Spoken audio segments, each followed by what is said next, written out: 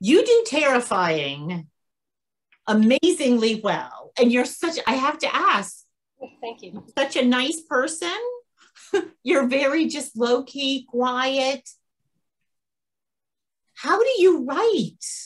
Like terrifying, thrilling.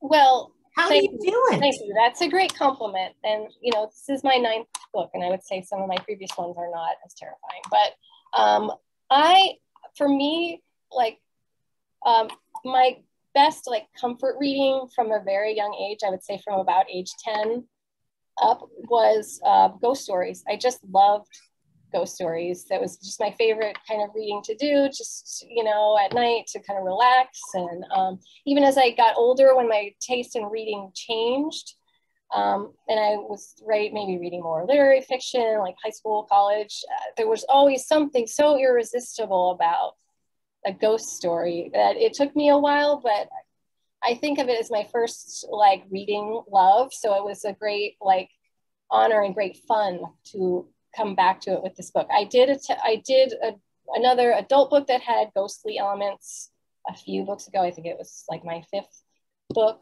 but that was more psychological. It was about early motherhood, and there was kind of a ghost in the story too, but I think the early motherhood stuff was really the scarier stuff. But this, I really wanted to jump into ghosts, like it feeling like it could be a scary movie. So yeah. Yes, I can see the book as a movie. I mean, I loved it. So I want to ask about the title, because I love the title. And it kind of just, I love to wait for the title when I read a book to see when it comes. Mm-hmm. So was it always, you know, when all the girls are sleeping? No. For most of the book's life, you know, as a draft and everything, it was called The Shadow Season. And I thought I would get away with that. It's called The Shadow Season. There's even a line still in the book where somebody writes a letter and it says this, you know, the shadow season of the school, you know, is January and February, when it's usually the ghost, you know, shows up.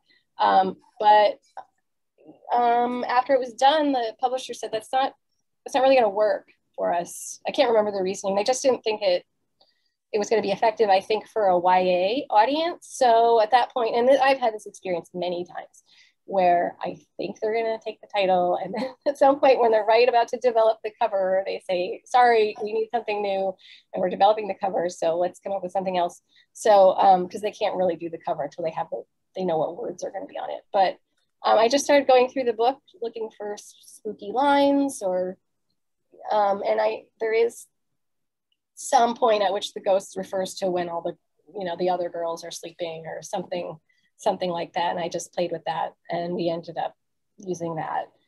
And it's my first title with girl, you know, how that's been a big thing to have a title with girl in it.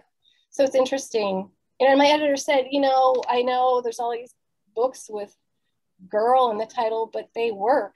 People buy them, you know, so we'll see what happens. But I liked the title just as well as The Shadow Season, but that's the story of the title. I love the title, and I loved getting to the point in the book where there was the line, and I'm like, there it is.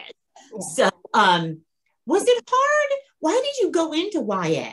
Because you were doing adult, and then, you know, you switched a little. Yeah, that's a good question. In fact, the first book I ever finished as an adult was young adult, but it didn't get published. It was kind of like my practice book that never got published. So I always knew I wanted to go back to it, even when I wrote several adult books in between. You know, I just got lucky that the adult book I worked on after that had a really good hook. So that's the one that got published. So then after that, I did another adult book and another.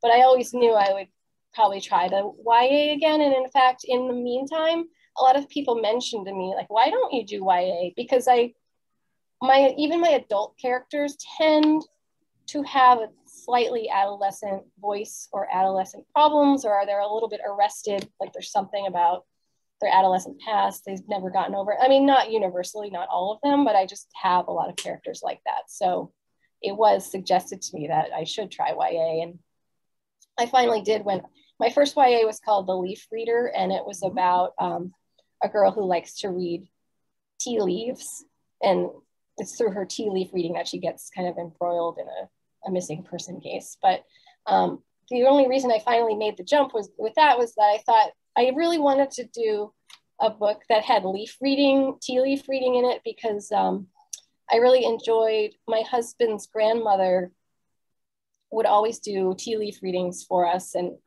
at one point, you know, when she was in her 90s, she gave me her little teeny tea leaf reading book that she used, or that she had first learned about, or I don't really know what her connection to that book was, but I always wanted to draw that into a book. And I just thought a YA audience might be more receptive to that than an adult audience might not want a whole book about like tea leaf reading. So that's how I initially made the jump, and it felt pretty comfortable, because I'd always been pretty familiar with YA, and I read adult and YA. I go back and forth reading it as well as writing it. Well, so then talk about All the Pretty Things, because that was like one of our favorite books too. So this was the second one. So yeah, that was the second one, and that was a little of a departure for me, because while it is suspense, to me, fundamentally, that book is really about relationships. It's about a highly dysfunctional relationship, and between a father and a daughter. It's not biographical. It actually was inspired by some current events. Anyway, I won't go deeply into it, but so yeah, that's what that was. I actually, at the time I started writing it, before I was writing it, I was writing a book that had a lot about psychotherapy in it. So I was listening to a lot of podcasts about psychotherapy for a variety of reasons, like for research for this adult book that had psychotherapy in it. And a theme that I heard coming up over and over again, often with people who would call into these podcasts or would be guests of these podcasts who knew a lot about therapy, is they would talk about how they had a highly narcissistic parent. And that was just a theme I had never thought about very much before. Like, what would it be like to have a parent who's just totally unable to focus on parenting, but they're just totally focused on themselves? So I just wanted to explore that theme, but with a teenage character, like a character who's grown very used to her parents' narcissism and what that does to her. And then I kind of put a suspense plot into it. But for me, that book was very much about the relationship. So when all the girls are sleeping, you bring so much into it. It's how girls get along, how, kind of an elite type of school acts and covers things up. And you have the mystery, but then you have the ghosts. How did you put it all together? And were they all a part of it from the beginning?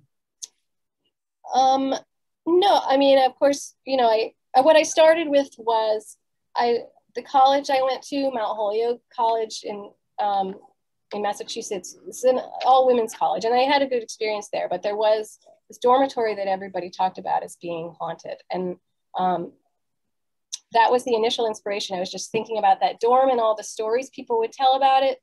It was interesting to me to learn as I was researching, starting the book, that a lot of the stories people told in the 90s weren't the same stories people told, say, in the 70s. And I heard someone say that nobody ever told ghost stories there at all in the 60s. So I was interested in that idea of how these stories change over time.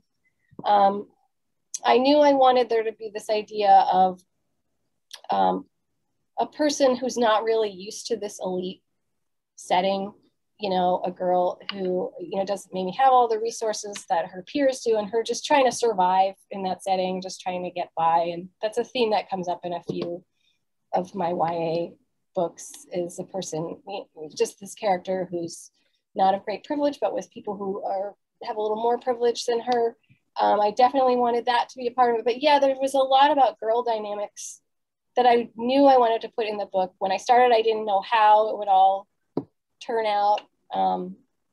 But yeah, there was just a lot I wanted to put in, like this idea of, not to get too deep into this, but like poltergeists, and how in the 60s and 70s, when there were a lot of stories on poltergeists, about poltergeists, it was often blamed on girls. Like, oh, there's always an unhappy girl somewhere around who's just causing all the poltergeist activity, or the poltergeist is attracted to adolescent girls. And to me, that's a very creepy idea, maybe kind of a misogynistic idea, but I also just wanted to put that in. It was like, you know, why is there that dynamic where people have often in the past, like people who study, you know, these spiritualist topics often associate girls, particularly adolescent girls, with ghosts. So, and I thought that would be interesting to a teen audience.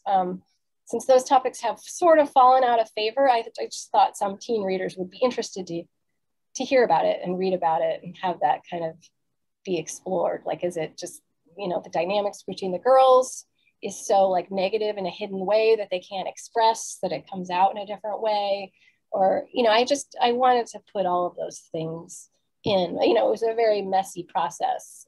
This was a long revision process to kind of fit everything in.